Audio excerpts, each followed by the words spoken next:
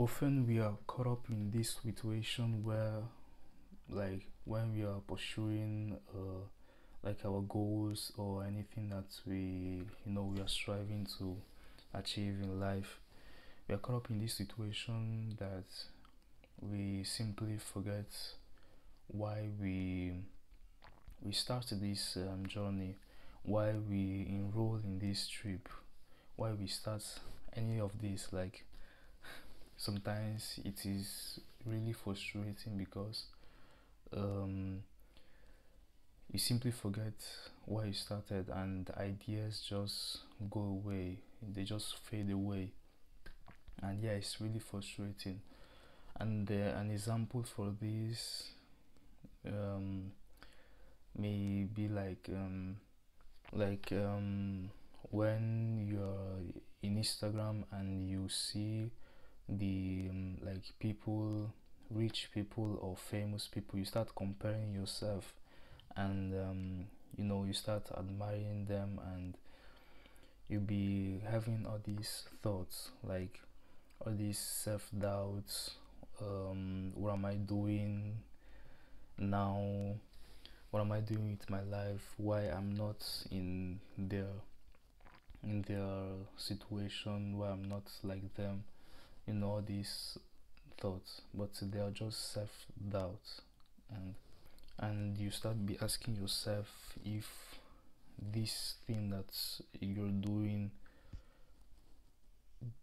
does it really suit me? Is it for me?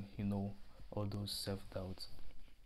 And yeah, it's really frustrating, but like, we have to think, we have to remember why we start this thing, why we started, the real motive we start. Like, for example, making videos. Why do I started? This is also the reason why I'm making this video, because all those thoughts also come to my mind, and it's normal for everyone. And I can tell for sure that also you guys, the person that watching this video, also have had that thought, just simple like that. And yeah, sometimes I open any social media and see like someone that is really popular, and I look at them and I say, I'll be saying like, why not me? Why not me? I'm going slow. And yeah, but you don't have to be worried if you're going slow or faster, but you have to be worried if you're completely stagnant, if you're not doing anything, if you're not like taking action. I'll be always saying this to my videos, like, action is the key. In fact, the consistent is the key, and by that you'll be always be taking action. What you think in your mind can all lift you up, make you become a greater person, or destroy you. But it all depends on you, how you make use of your thoughts. And yeah, you can really uplift yourself with a single thought, and carry it up, like, over through your journey. And I think is the best thing that like someone that is trying to reach his goal have to do, with that single thought that you like you it comes that came in your mind, and you build it up, and you need to carry it through your journey. I think you really have to do like that if you really want to succeed in anything.